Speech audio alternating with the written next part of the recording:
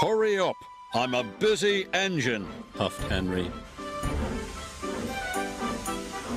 Goods arrive night and day at the docks. Sometimes Henry and the other engines work so hard that their axles ache. Sir Topham Hatt brought in a new engine to help with the heavy workload. He was long and he had 10 drive wheels. He looked very strong. This is Murdoch. He's going to be pulling freight on the main line. Ahoy, Murdoch! Shouted Salty. Welcome, Murdoch, called Harvey. You're the biggest engine I've ever seen, cried Thomas. You're a chatty lot, Murdoch said quietly. Soon Murdoch was coupled to a long, long line of heavy freight cars. His boiler strained, his wheels started to turn, and the mighty engine chuffed away. Murdoch longed for some peace and quiet. But everywhere he went, it was noisy and crowded. At the end of the day, Murdoch was looking forward to a good night's rest. But Salty and Harvey were full of questions. What's the longest train you've ever pulled? Have you worked Marseille? Have you ever crashed? Please, Murdoch chuffed. I want some peace and quiet, and I don't want to share a shed with chatterboxes. No need to be rude, huffed Harvey. We're only being friendly, matey. The next morning, Murdoch collected another long, heavy train. This time he chuffed into the beautiful countryside. It was splendid.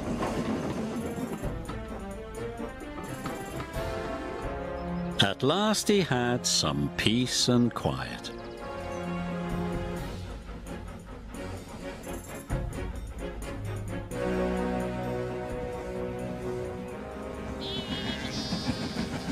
Suddenly his driver applied the brakes.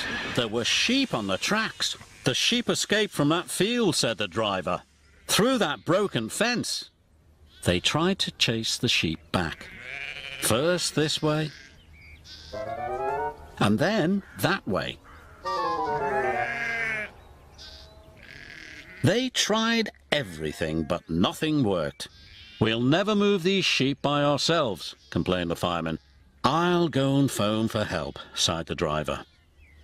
Murdoch was very unhappy. The noisy sheep were spoiling his peace and quiet. Sir Topham Hatt was enjoying afternoon tea when he got the call. Sheep? He exclaimed loudly. I'll send Toby with the farmer immediately. The sheep were becoming noisier and noisier. Please stop, groaned Murdoch. I'd rather be back with the chatterbox engines. Just then, Toby chuffed into view. Toby, exclaimed Murdoch, we're certainly glad to see you.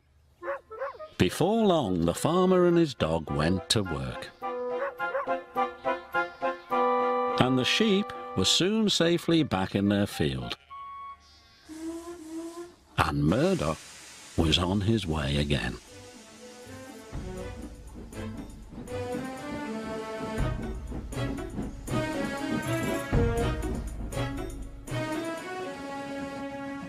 That evening, Murdoch parked between Harvey and Salty, but Murdoch spoke first.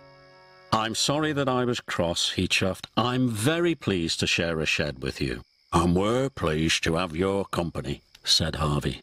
Aye, we are, added Salty. It reminds me of a story.